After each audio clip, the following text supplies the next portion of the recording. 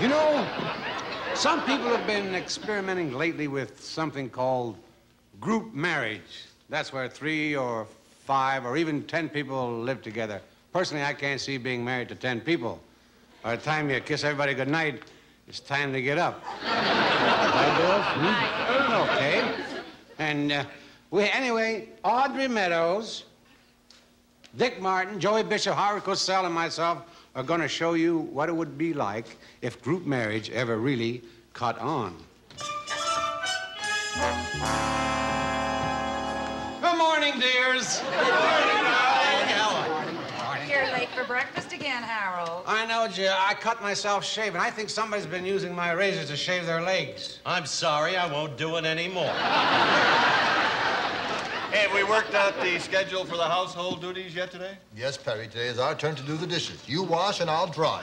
Well, if you'll excuse me, I think I'll take a bath. Good idea. Oh, you wash, I'll dry. I think I'll stay dirty. Say, did you guys hear about Sally Rogers? She's getting married to Pete and Sonia and Fred and Myra. Really? I thought she was in love with Matt and Helen, George, Alice, and Skip.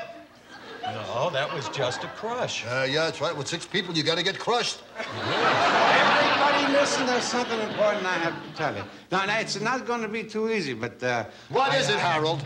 I want a divorce. Why are you doing this thing, Harold? Is there another group? Yes, there is. Is it Norm and Stella and Herb and Mary? No. Is it Max and Phyllis and Hank and Shirley and that Don and Agnes? No. Who is it? Well, I've fallen in love with the Mormon Tabernacle Choir. The Mormon Tabernacle Choir? What have they got that we haven't got? It's not what, it's how many. Please, I beg you. I beg you, please. Don't leave us. We need you. We need you. Look, I'm afraid the Mormon Tabernacle Choir needs me more. What do you mean?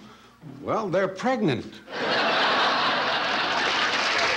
The Dean Martin Comedy Hour, starring Joey Bishop, Howard Cosell, Dick Martin, Audrey Meadows, Jackie Gale, Billy Baxter, and the man of the week, Mr. Hugh Hefner.